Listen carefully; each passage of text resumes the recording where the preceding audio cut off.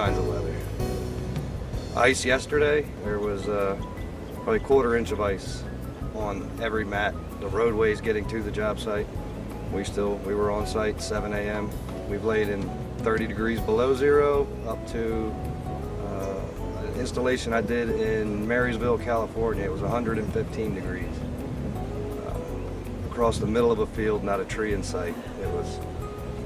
That was hot. So, but the mats, they performed as well in the cold as they do in the heat. They don't waver. Utility of the mat itself. We've put them, farm fields. We've crossed creeks, rivers, standing water. We did a job in Lake Gaston, North Carolina, 18 feet of water. It wasn't for vehicle traffic, but it was for concrete pumping. We did build a tentacle from land out to a barge for the line replacement in the middle of the lake. That was impressive.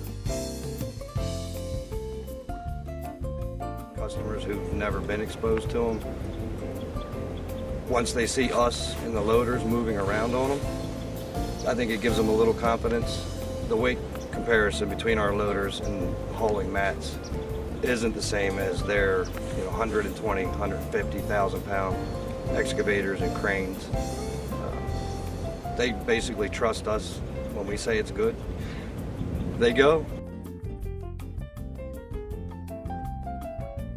The most important thing about these projects is the outages that the power companies get to work with.